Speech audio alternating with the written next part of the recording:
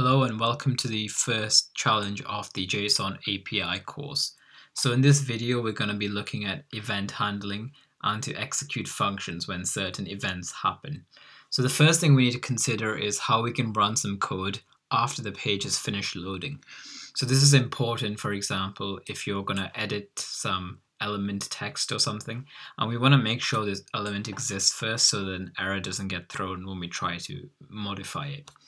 So to do this, we can use a method called addEventListener, and we run this on the document object.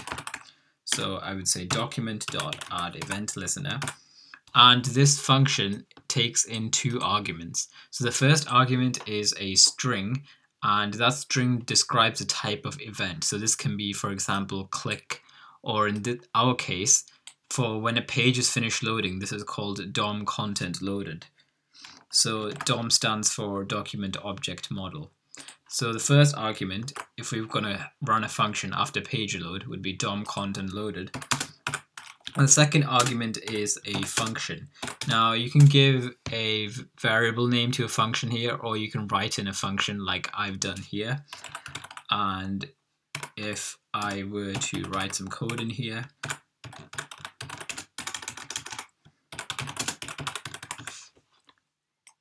this code only gets executed once the page has loaded. So the next thing we're going to look at is how to run a function when an element gets clicked. And to do this, we can set a property called onclick on a selection. So the first thing we need to do is we need to make a selection of the element we want to target. And if they have an ID like this one here with button 1, we can call the getElementById method on document, and the argument this takes is a string with the ID of the element we want to target. Now remember that an ID is unique to an element, so this should only return one element. And this right here, we can set this to a variable. So I can say let button equals, and we can now use button to reference this button element whenever we want. So if I were to console.log button, we have this element right here. Now these elements have a property called onclick, and what that is it's set to a function to run when this element is clicked. And what we can do now is we can set this to a function to run some code of our choice. So I can say console.log button pressed here. Now if I press this button, as you can see in the console, the code has been executed. And I don't even have to do this to the button variable. I could just say this dot onclick equals and then this function. And again, you can give a variable name of a function. So now we're going to look at the challenge. So what they want us to do is add a click event handler inside the DOMContentLoaded.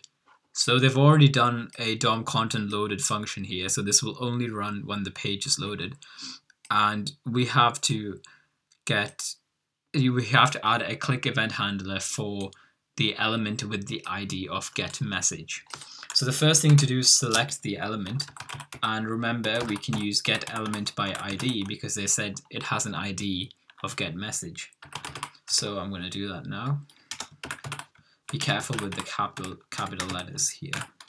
So the ID is getMessage, as they've said here, so I'm just going to copy this and paste it here.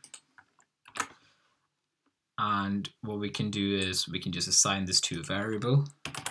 So let message element. And then what I can do is dot onclick equals, and then just create a function like this. So yeah, that's pretty much it for this one.